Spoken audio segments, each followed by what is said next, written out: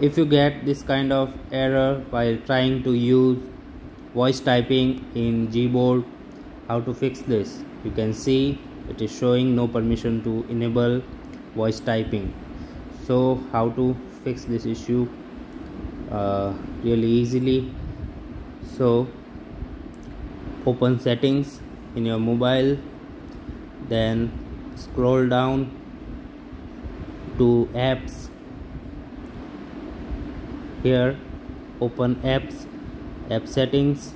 You can see so here you will find all your apps. So search Gboard,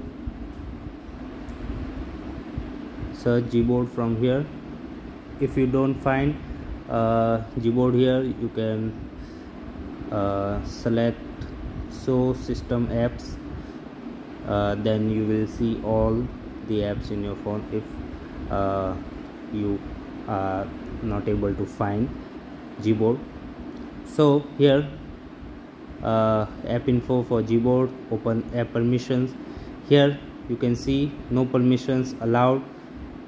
So microphone permission is needed for Gboard so that voice typing can work, because every app needs your permission to use certain features like camera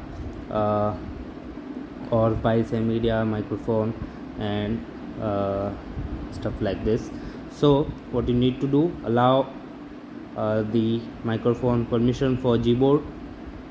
So here you can see now you will be able to use voice typing in Gboard. So here when you tap microphone, you can use voice typing now.